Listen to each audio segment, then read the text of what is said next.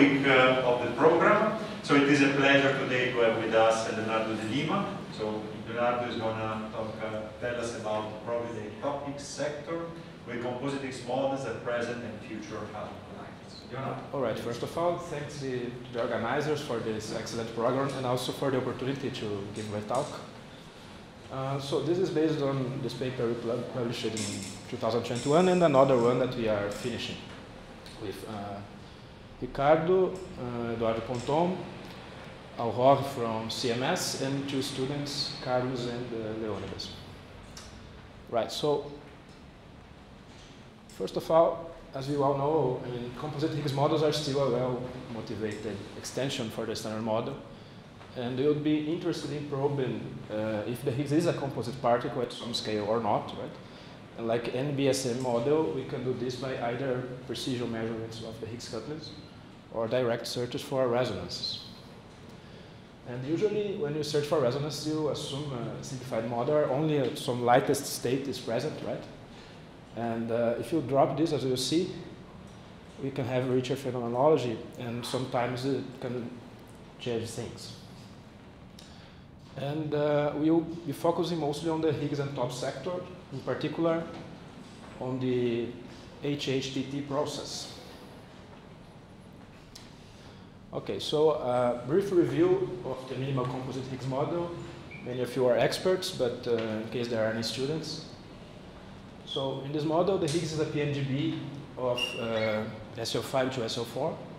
So this minimal model, this leads exactly to a doublet, which identifies the Higgs. And the potential is generated by the gauge interactions and also the Yukawas, which are not aligned with the unbroken SO4, right?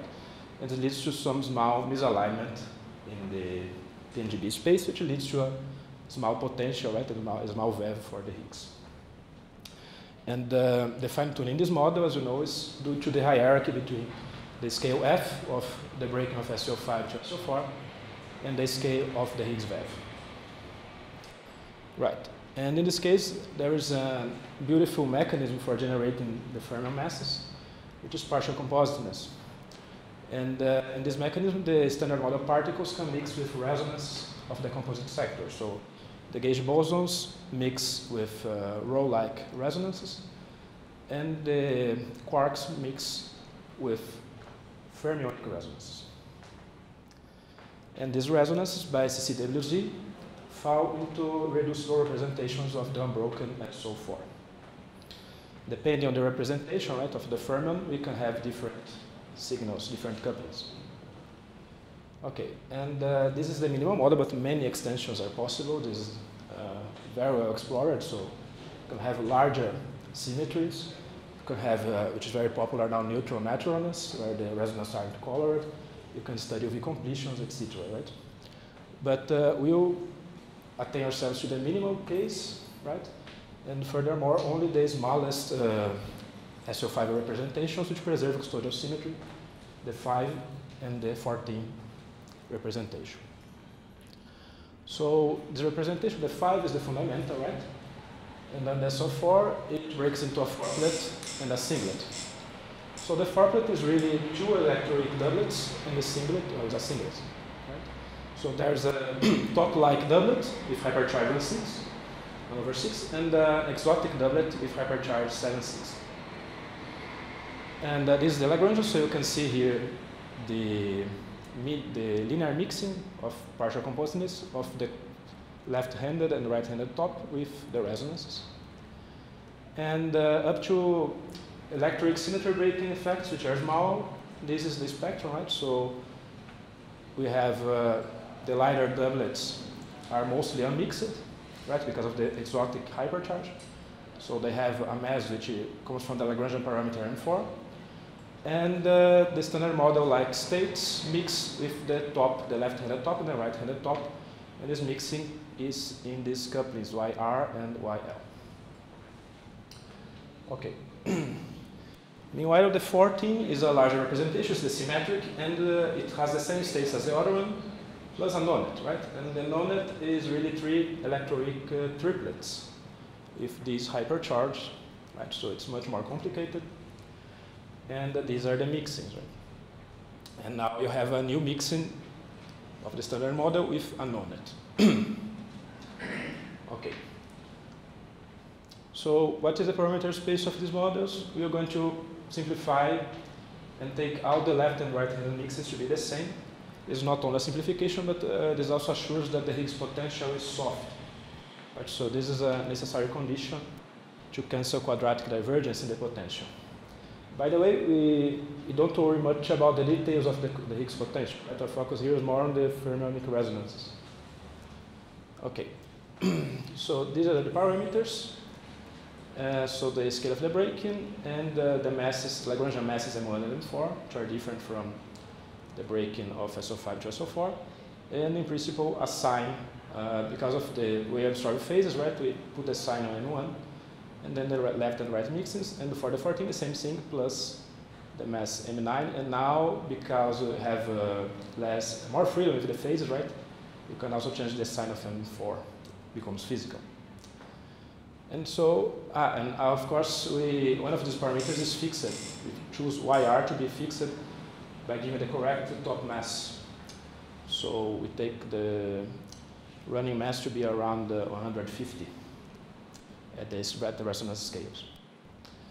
And so we do two scans, one more focused on what you can see at the high luminosity LHC, which we take the resonances up to 3 TeV, right? And the F scale up to 2 TeV, and this is just for perturbativity. And then we did also a scan that can go to much higher masses, much bigger mass range, envisioning a future collider such as the FCC. Right. So what are the predictions of this model? Well, of course, the standard model couplings are modified by compositeness. So they are all functions of this ratio, V squared over F squared, and also by mixing with the resonances. So we are interested in the Higgs top sector, so we want to look at the TTH and TTHH couplings. And these are the possible modifications of these couplings. So we have a modification of the triple Higgs coupling, modification of the top Yukawa, a new normalizable coupling, TTHH, and also the coupling to gluons, one Higgs to gluons and Higgs gluon, right? And so the standard model limited is kappa go to 1 and now the C's go to 0. So this in the limit where, okay, first CMS measures the top Yukawa, the ratio of the top Yukawa to the standard model to be around 1, of course, right? But with some leeway, so about 0.3 is the uncertainty. And if you integrate everything out, you get these expressions for the Yukawa, right? So there's a suppression, both in the 5 and the 14, but there's something quite special that can happen in the 14 in certain regions of the parameter space. So this is a suppression, but in certain regions of the parameter space, the 14 instead goes to a non-standard model limit. Yeah? So if you go to the direction parameter space where M1 is the generative M4, or if the 9-plate is much lighter than the 4-plate and the singlet, you go to a non-standard model limit where this guy goes to 3 instead of 1. So this is, of course, a complete disaster, right? You can't have this. But what you can do is play with these masses, right? So that you have some interplay, something between these two. Okay? Then you can have a minor enhancement. So, confused. Yeah. I mean, psi is just measure the compositeness of the Higgs. Yeah. So how come in this limit you are independent of the? Oh no, there are Xi corrections. I'm throwing it away because 3 is huge, but there are many corrections in Xi. Psi is supposed to be the leading. Yeah. I'll explain what's happening. Yeah. So this, of course, is unacceptable. Why does this happen, right? This happens because of the way you generate the top Yukawa, right? So in the case where you have a singlet or a 4-plate, well, the Higgs is in a 4-plate, right? It's the PNGP, it's in a 4-plate. The left-hand quark is in a 4-plate, and the right-hand quark is in a singlet of SO4. So you can contract these SO4 indices, and you only need 1 Higgs. This is fine, okay? But if these two guys are heavy, and the mass of the top and the Yukawa come mainly for the 4-plate, then you have a problem because this guy has 2 indices. And then in order to contract all those indices of the symmetrical representation, you need the insertion of 2 extra Higgs. And this means that the leading operator is linear for the 4 and 1. It is actually this cubic interaction for the 9-plet. And then you see where the factor of 3 comes from. It comes from which of these doublets, 6 doublets, you pick the VEV from. There are 3 possibilities. Okay? So of course you can't have this, but you can play with those masses and get to a behavior that has a little enhancement, but is still within limits. Okay, so this is the parameter space. Okay, so for the left for the 5 and on the right for the 14, for some choice of parameters. And here we are scanning over the Lagrangian masses M1 and M4, right? So in the case of the 5, you only have one physical sign, yeah, which is that we take to be the sign of M1. Here is a region where you can't get the right top mass, and the black region is excluded by direct searches, which at the time were about 1.3 TeV. Later I will show that it's now around 1.5. And these are contours of the resonance masses, right? And the colors are the scale of the Yukawa. So you see for the 5, it's all blue, which means it's suppressed. But in the case of the 14, which now has 2 physical signs, you see this little red corner here where you are approaching the direction M1 equals M4. You can have some enhancement. Also, if you change a bit the parameters, you can also have some enhancement on the 3rd quadrant. And you see there's a bit of red. So of course you can't be on this line, right? For one thing, you can't get the top mass. For another, you absolutely can't have the Yukawa equal to 3. But around here, you can have some enhancement, which is interesting, right? Because the 5 cannot generate such an enhancement. So if for some reason you measure with some better precision the top Yukawa, find there's an enhancement, this eliminates this 5 model, and only the 14, only this corner of the 14 survives. And here we have also, here it doesn't apply, but here we have this green region, which is excluded by modifications to Higgs-Gluon glue. Okay, so we want to look at the TT bar HH process, which is complementary to Higgs-Higgs to double Higgs production for measurement of the standard model couplings. And this is the prediction of the standard model around 1 femtobarn. And furthermore, I'm motivated because we are in close collaboration with Oho from CMS, and she's in the group which is measuring this coupling in the standard model, right? And in fact, we sent them our benchmark points of the MCH-M5 to see the reach for exclusion in high luminosity LHC, and this already came out, the CMS analysis. So below the resonances, you have non-resonant process, which is controlled by the 3 couplings, right? The top Yukawa, the triple Higgs, and the new HHTT interaction.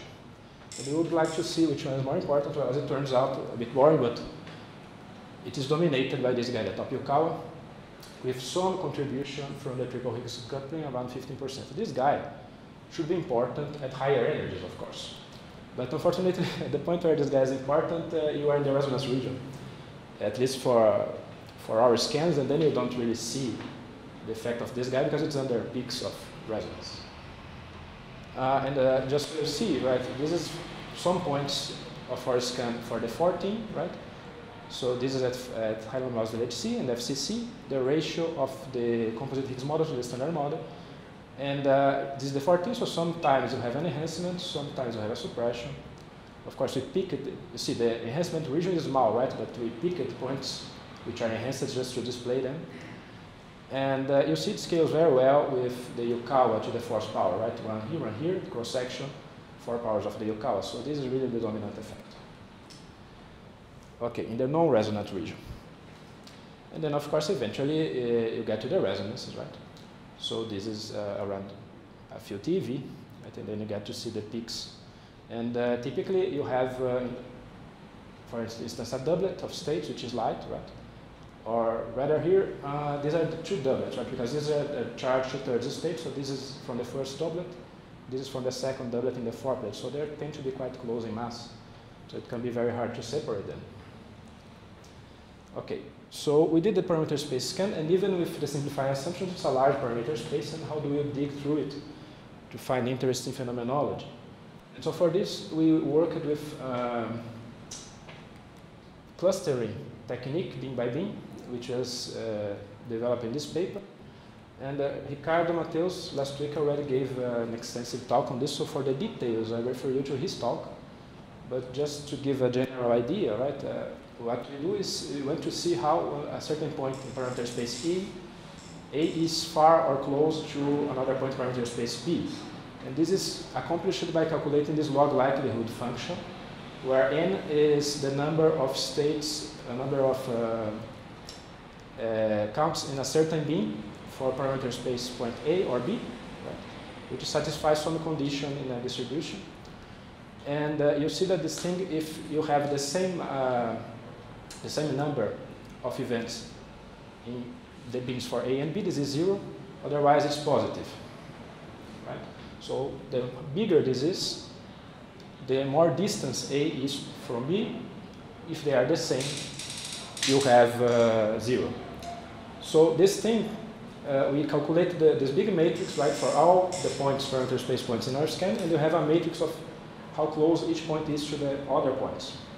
Once this is the most difficult part, right, because you need to simulate this on MAD graph for hundreds of points. But once this is done, you can just compare and see which point is close and which point is far from the others, beam by beam, right? And you can include multiple distributions, like invariant masses, rapidity, PT, and so on.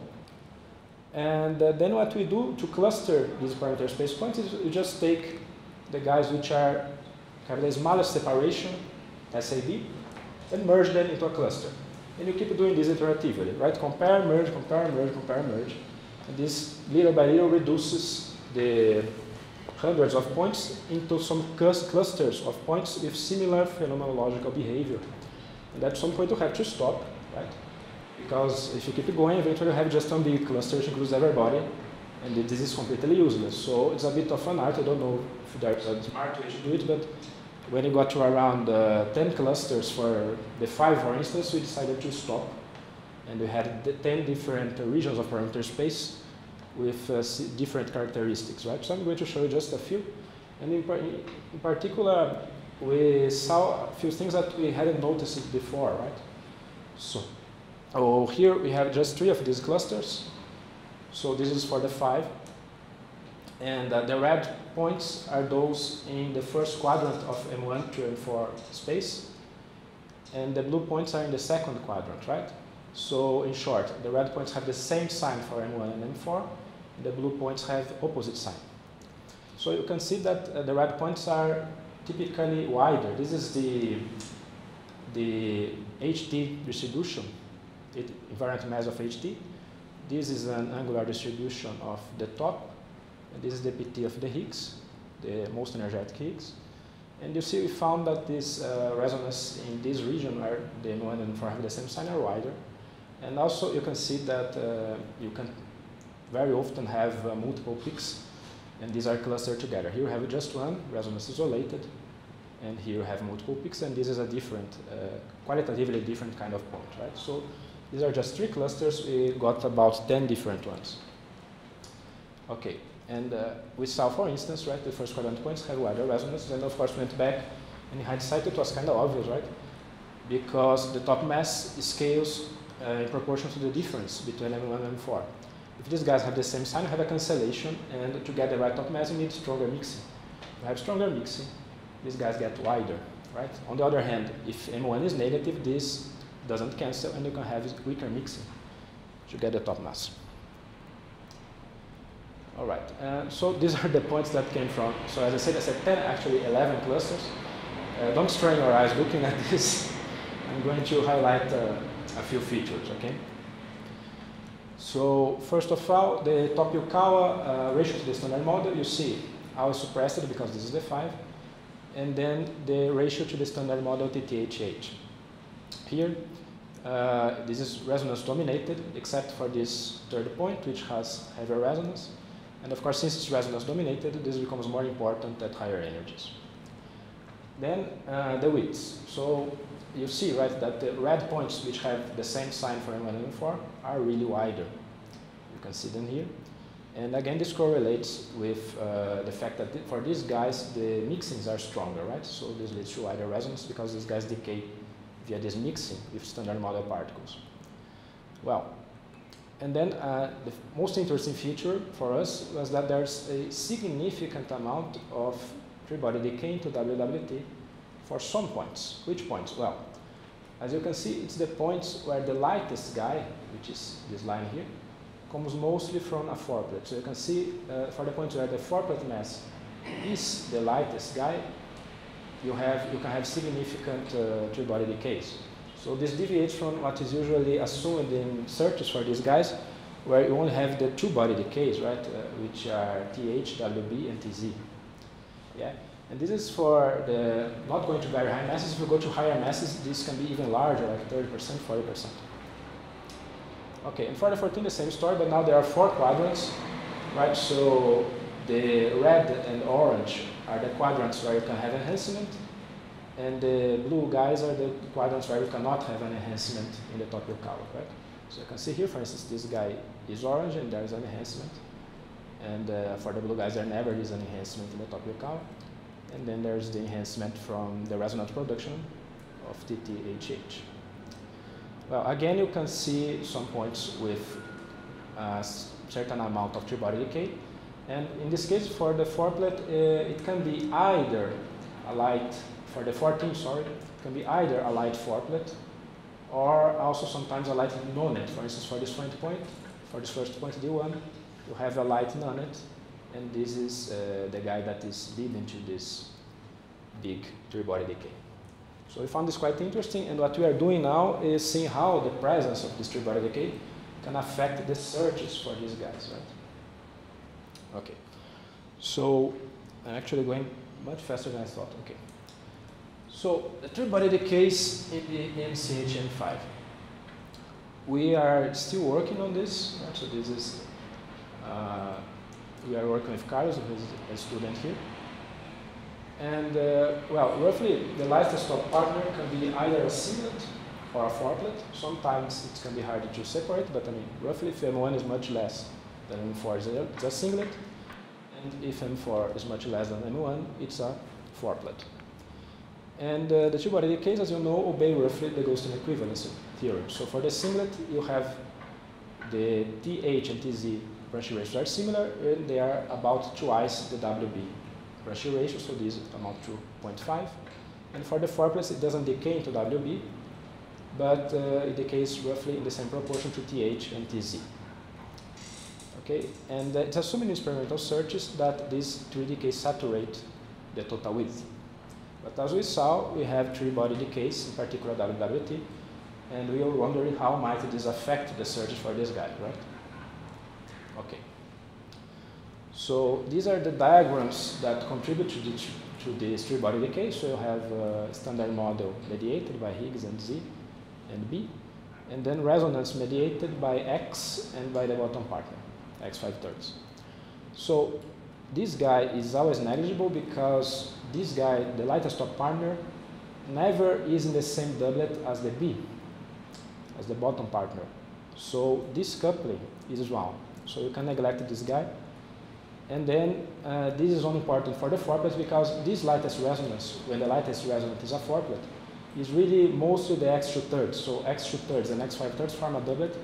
So this coupling is large, right? So this is important for the fourplet. Meanwhile, for the singlet, this guy is more important, right? In the case of the fourplet, the mixing between X 2/3 and the bottom is very small, yeah? So only for the singlet, this guy is important. And the Higgs and Z are comparable. So here you can see the singlet points and below the fourplet points. And this is how many points in our scan have a certain amount of branching ratio in either WWT or the rest of all possible three-body channels summed. So you see that the singlet points actually have almost no WWT, and maybe there's some small 0.10, 0.15 branching ratio in other three-body decay channels, but again, this is summing over all the other guys, so actually channel by channel is quite small. The fourplet is different. For the fourplet, you can have a significant fraction of the points, as we saw, with 15 to 20% of branching ratio only in WWT, so this is interesting, right? Well, and the domination of the diagrams, as I said, is shown here, right? So for the singlet points, the WWT process is dominated mostly by, what is this, for Higgs and boson, right? And a bit of Z, mediated diagram, and almost nothing by the X, because it doesn't mix, and nothing to the bottom partner. For the fourplet, again, it doesn't couple to the bottom partner, and it also doesn't couple to the standard model bottom. Yeah? So in this case, the X, which is the origin, becomes important, and so the most important is the X, and then Higgs and Z, which are the diagrams I showed before. Okay, so this is the latest CMS search, actually just came out, and this is the exclusion for pair production of charge to third resonance, and you see it reaches about 1.5 TeV now. Yeah? So on the left, they are assuming a doublet-like point, right? And on the right, a singlet-like point. And this is the final state. And these, if you're interested, are the cuts that they are applying. So what we did, we simulated our model with these same cuts, but also including the three-body decay to see how much this changes. So of course, we do not have access to the full data here. So what we did is just simulate our model for these choices of branching ratios and for a fourplet-like state which has the possibility of a WWT decay, right? Has this channel open. So what happened is this. In blue, you have the singlet-like points in our simulation.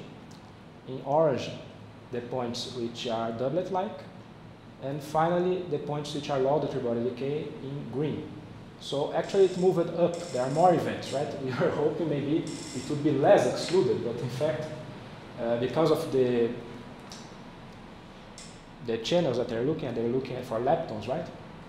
You have either single lepton or two same-sign leptons or multiple leptons. When you add the decay WWT, you're adding, of course, more leptons, right? So this actually improves the sensitivity of the search, and you actually get more events after the cuts.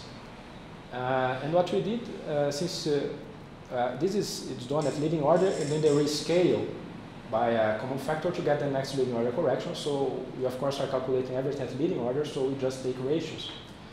And this is, in blue is the ratio of the doublet to the singlet, and below is the ratio of the fourplet, which has a three-body decay, to the doublet.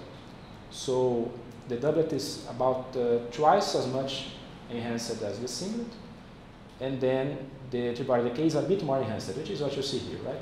So we are hoping that these ratios are the same when you take the ratio for these points, right? And we check it, because we took those points from the graph, and we check that more or less this is satisfied, right? This ratio is around 2 up to, say, 10–15%. So we went ahead and did a very rough estimation, which is just take those points and multiply by this red ratio, around 1.4, to get the would-be exclusion for the case where the three-body decay is open.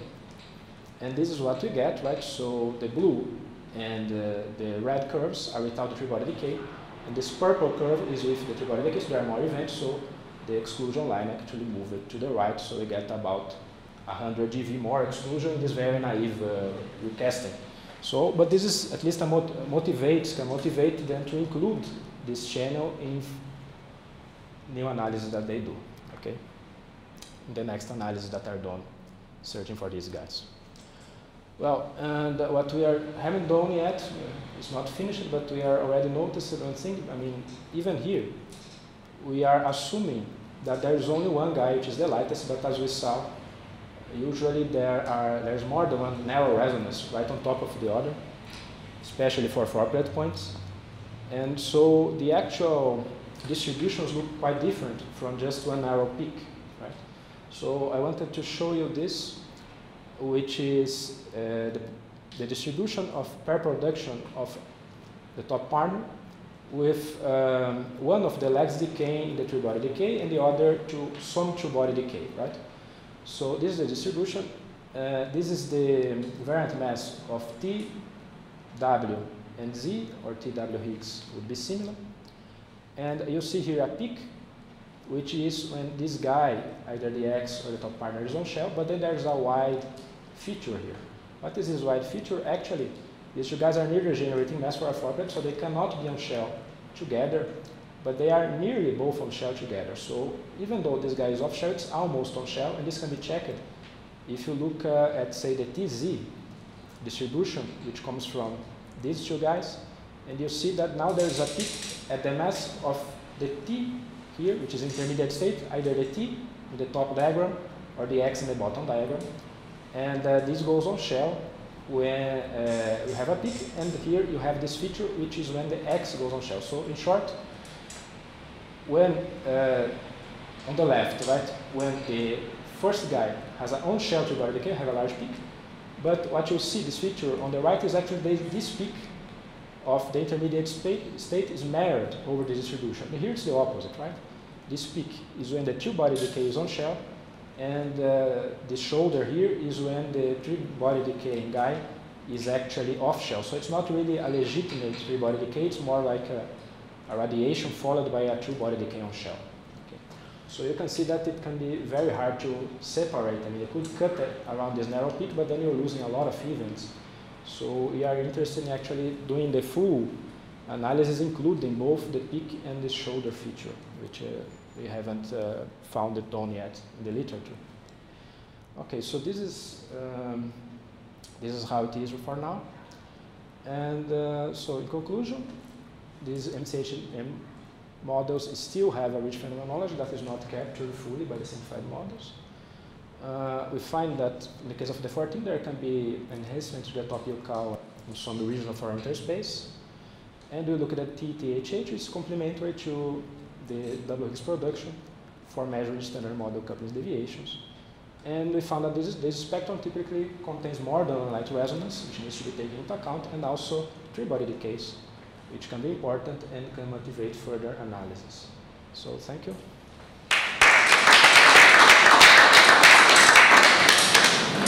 Questions for Leonardo? So, how much voltage you can put on these top partners depend actually on the of Psi or F? Well, I'm not sure in the plot that you show, what was your assumption? Oh, I mean, we scanned starting around 1 TeV for F. Okay. So actually, what is excluding by F directly is more the low energy couplings, right? So there's a bound on the top-Yukawa, on the gluon Higgs-Higgs coupling. These guys, the triple Higgs coupling, these guys are direct functions of V over F. So this puts a bound that this F must be around a TeV or higher, right? Yeah, and for the resonance themselves, it's more direct searches.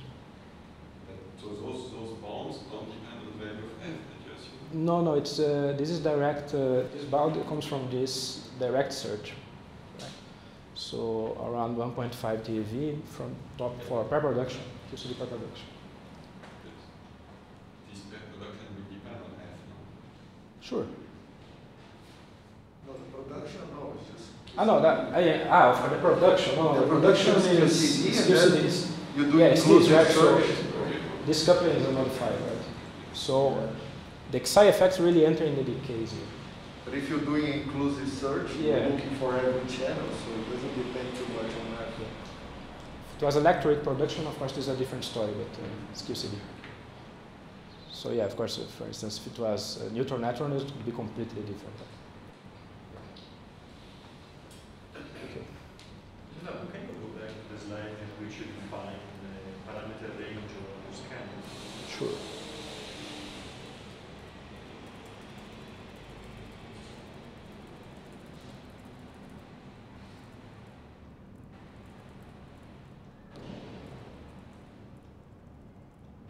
There.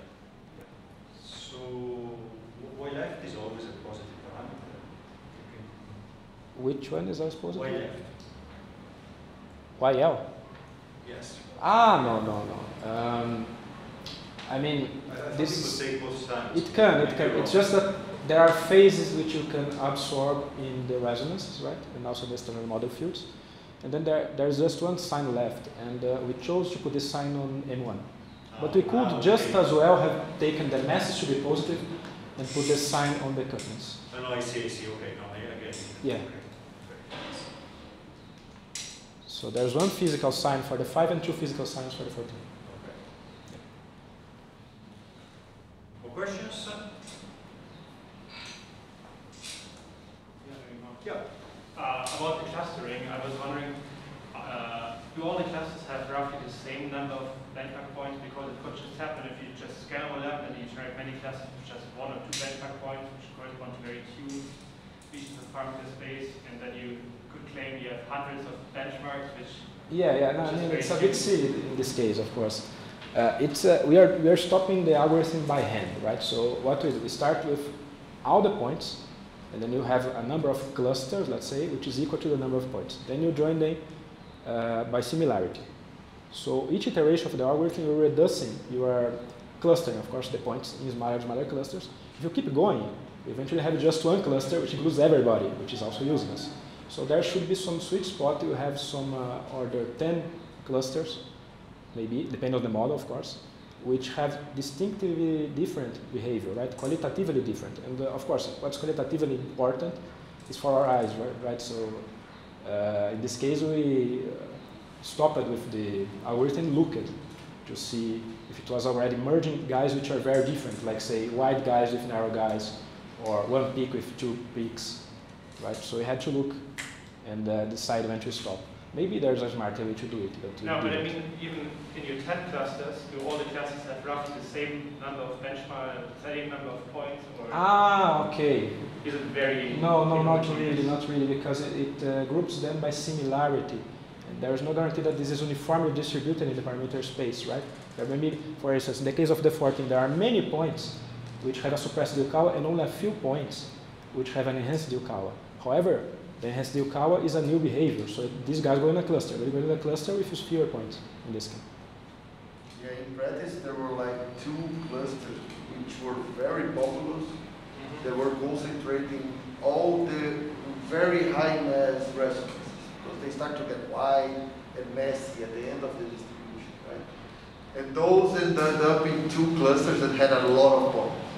And in the other lighter resonance region, then you had more discrimination power, you had more clusters with fewer points. But all of them had 10, 20 points or more, right? And a few had 50. That's the difference, not that. Okay, thanks. But the benchmark points are 1 per cluster. 1 per cluster. Yeah, I didn't say it, but I mean, how do you take the benchmark points? You take the guy that is most similar to all the other members of his cluster, right? The guy that minimizes the distance to everybody in his cluster. That's where you have less problems, in fact. If you look at the clusters, you see that the benchmark curve is the black one. It's basically, if I took another one, it would be very similar. Very similar, there's not much difference, right? So the black curve is chosen to represent the cluster, it's just the guy that is most similar to everybody else. But couldn't you use a similar criterion to also fix when you are stopping the clustering process? So let's say the maximum distance within the cluster has to be something. Perhaps, yeah, perhaps. This is the first time we try doing this, right? So maybe in the future we can certainly try to improve this, right?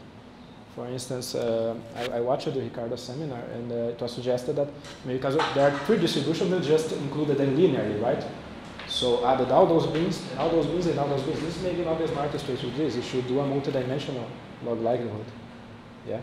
And it might improve this. So next time we use this, we can do that. Nice. Okay, so let's thank Leonardo again. And tomorrow will be Max. Yeah.